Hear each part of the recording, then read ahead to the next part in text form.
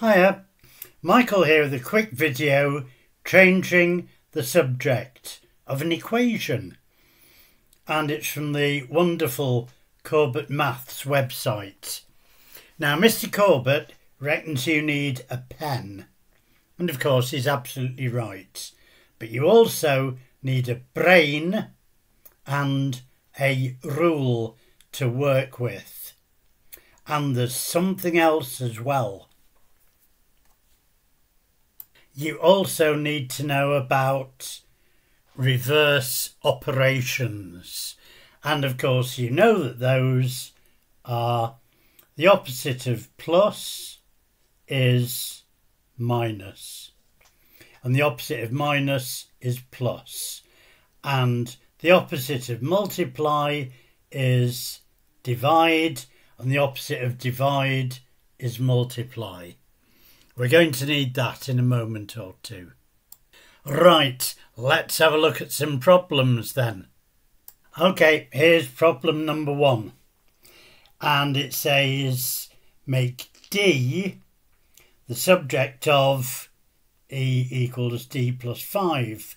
So what that means is I'm looking for something that says E equals something that we have yet to determine. Right, I'm going to do this the slow way. I'm going to write this out again as E equals D plus 5. Now I want to get, I made a mistake. Let me get rid of that mistake. I don't want E there, I want D. So I've got E equals D plus 5, but what I want is D by itself. So that means I've got to get rid of this. Change the side, change the sign.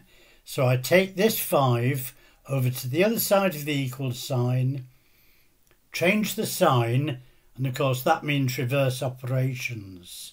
So when I write this out again, I'm going to take this plus 5 to the other side. So I'm going to have E minus 5 equals D. But I cannot leave it like that because I want to finish up with D on the left-hand side. So I'm going to put this on the right-hand side. E minus 5. And there's my final answer. Right, here's example number 2. So it says rearrange T equals W over 2 to make W the subject. So I want to finish up with W equals something or other. Right, like before, I'm going to write this out again. T equals W over 2. Now, I don't want this 2, but I want the W by itself. So I'm going to change the side. Now, the 2 is dividing. So when I change the sign, I use reverse operations. Reverse operation of divide is, of course, multiply. So I'm going to finish up with W by itself, and on the left-hand side here, I'm going to have 2 times T. But of course, I can't leave it like that because I want W on the left-hand side, so I rewrite it as W equals 2T. Of course, I never write a multiplication sign. Okay, let's have a look at another one then. Okay, number 3. Rearrange this formula, that's this one here, to make C the subject. So I'm going to finish up with something that looks like C equals whatever. Right, I'm going to go a little bit quicker now. I want C by itself, So I'm going to get rid of this minus w. Remember, change side, change sign. Reverse operation of minus is plus. So I'm going to finish up with C equals A plus W. There it is. You see, I missed out the intermediate stage there. Great, we're getting a little bit quicker. Let's miss a few out now and have a look at some of the more challenging ones. Okay, I'm going to start getting a little bit faster now. Now, I've got two terms on the right-hand side, and I've got to get rid of one term and then the other term. We always start away from what we want.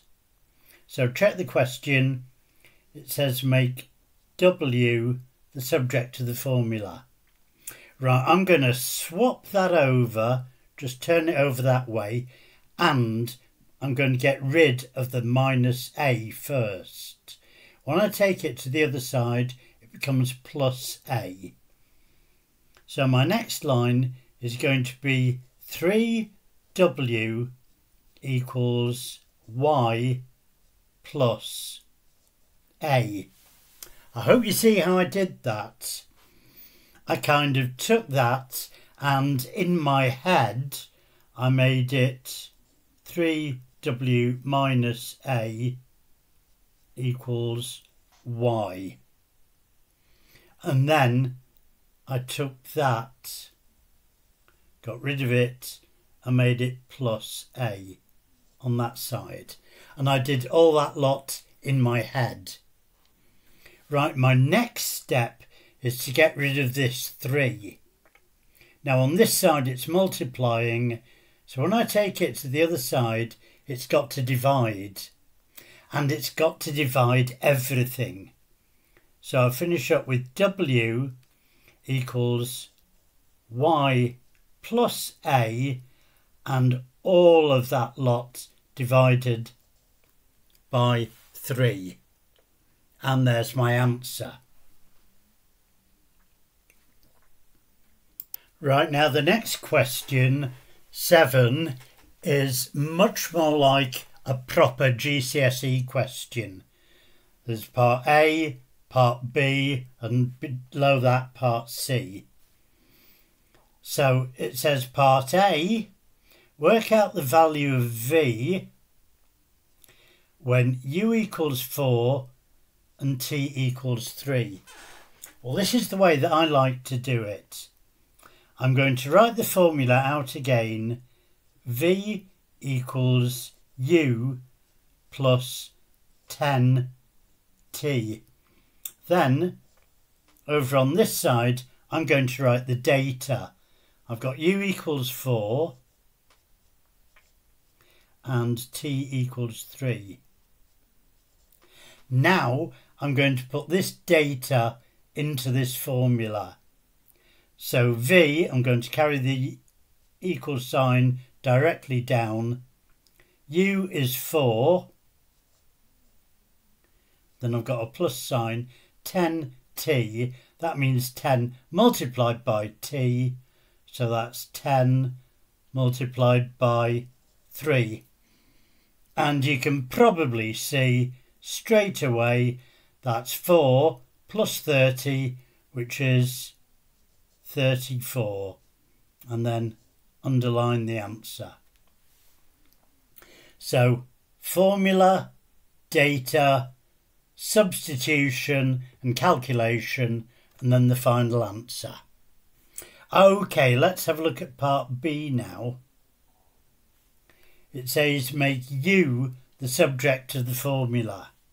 So I want to have something that looks like U equals V. I want to get the U by itself. Here I've got plus 10T. When I take it to the other side, it's going to be minus 10T. I hope you see how I did that. If you didn't, you need to study it, look at it, understand it, until you can see, oh yes, that's what he did. Right, let's look at part C now. So it says make T the subject of the formula. Okay, well, I'm going to make this into, first of all, 10t equals v minus u, v minus u. That's my first step, and then I can get rid of the 10 from there. Change the side, change the sign. Multiplying here, it divides everything on the other side. So I've got t equals v minus u, all divided by 10. And there's my final answer. Okay, good. First thing, remember the rule. Secondly, practice. And thirdly, become the expert. So that if any of the other youngsters in your class are having difficulty with this, they can come to you and you can explain it to them perfectly. And finally, the most important thing is have fun and feel proud.